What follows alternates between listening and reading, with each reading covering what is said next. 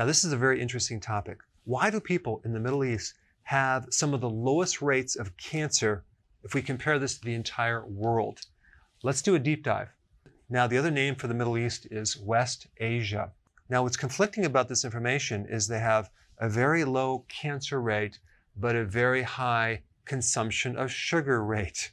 And I've done all the videos on this where sugar feeds cancer. So the question is, how are they actually getting lower rates of cancer despite consuming so much sugar? In fact, the Middle East consume more sugar than pretty much any other parts of the world. Now, yes, they have a lot of diabetes and they have obesity and they have other issues, but cancer is on the low side. Now, if we take the average of how many people get cancer in the entire world, it's 198 people out of every 100,000 people get cancer. Now, if we take a look at individual parts of the Middle East, we have Saudi Arabia. 96 people get cancer out of 100,000. Yemen, 97 people out of 100,000. Oman, 104. Qatar, 107.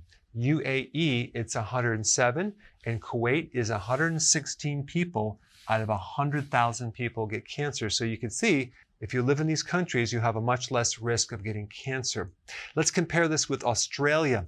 468 people out of 100,000 get cancer. They take number one. They get first place in getting cancer. Number two, Ireland is 374 people out of 100,000 people. Next one is Hungary, 368 people, okay, out of 100,000. And then United States, 352 people out of 100,000 people develop cancer. So what is so unique about the Middle East? Well, number one, fasting, Ramadan. Now, Ramadan is a religious fast that extends over the course of 1 month. Now, that 1 month is just 1 month out of the entire year. What blows my mind is they're fasting right after sunrise to sunset. So they're usually eating before that and eating after that. So Ramadan is considered a type of intermittent fasting only for 1 month and produces a tremendous decrease in rates of getting cancer. That's quite remarkable. So why does fasting help with preventing cancer? Well, it starves cancer. Do you realize there's between 10 and 50 times more insulin receptors in a cancer cell versus a normal cell? What does that mean? That means that cancer cells have a very avid or greedy hunger for glucose because they have more receptors to eat glucose, okay? So this is how they diagnose cancer through a PET scan. A PET scan identifies areas in the body that have a very high metabolism of sugar. So cancer loves sugar, and when you're fasting, you're not consuming sugar. All right, number two, autophagy. Fasting stimulates autophagy, which is a condition that helps to recycle old damaged proteins. It helps to recycle old damaged things like damaged mitochondria.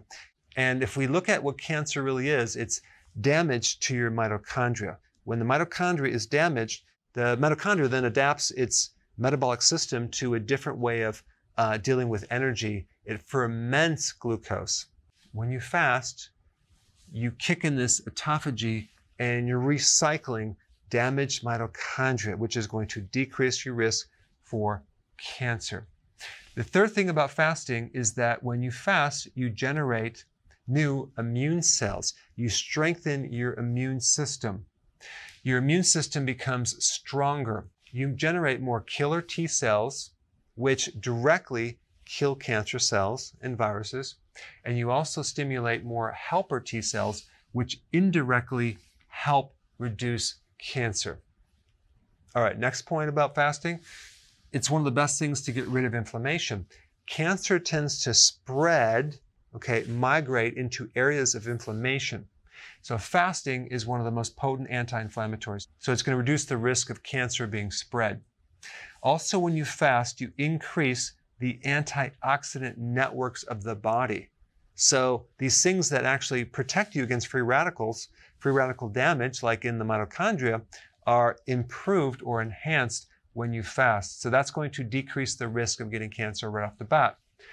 Fasting is one of the oldest therapies Even Hippocrates mentioned fasting quite extensively, and he had an interesting quote.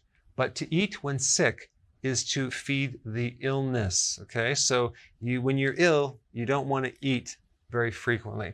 And he was considered like the foundational father of medicine.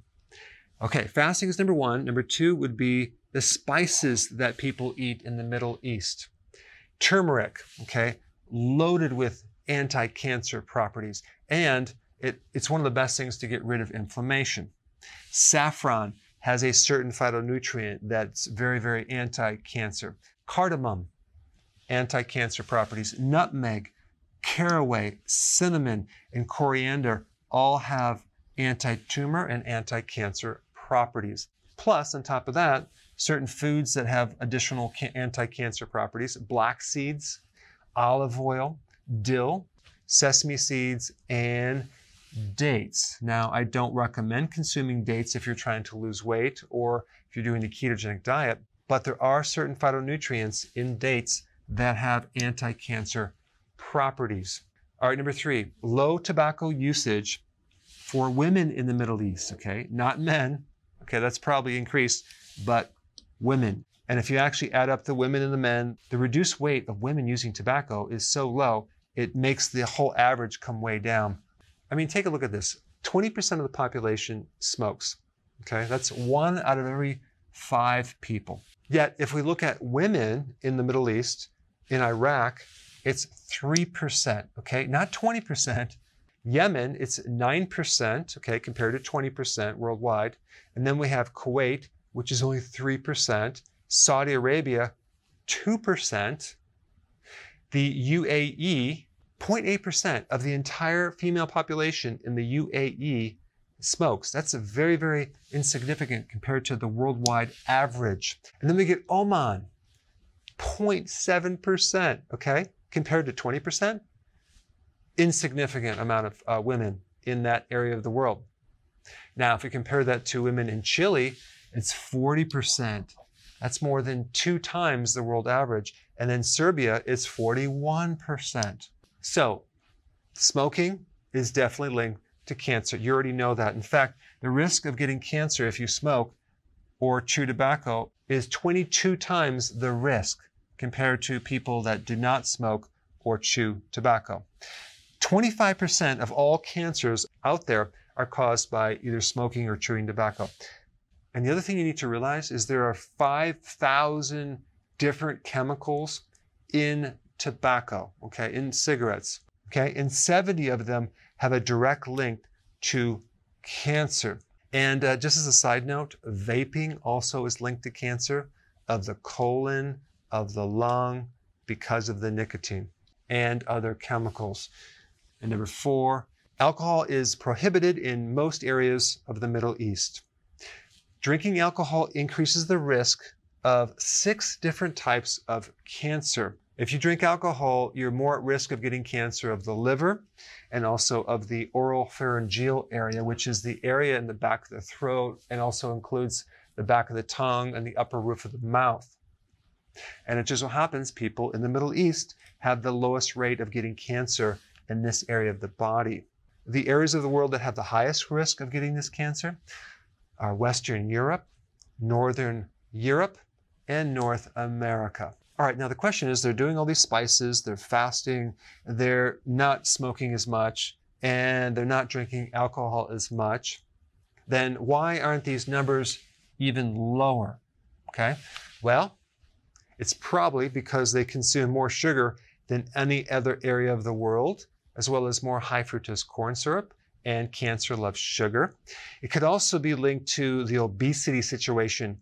Over 30% of the population is obese, and there's more risk of getting cancer if you're obese. Also, they have very, very low vitamin D levels. In fact, 80% of the population is low in vitamin D. And vitamin D is very, very important in protecting someone against cancer and reducing the risk. And it just so happens when you consume that much sugar, you're going to also deplete vitamin D. And vitamin D is essential in keeping your immune system very, very strong. And then one last thing is called polymorphism. What is polymorphism?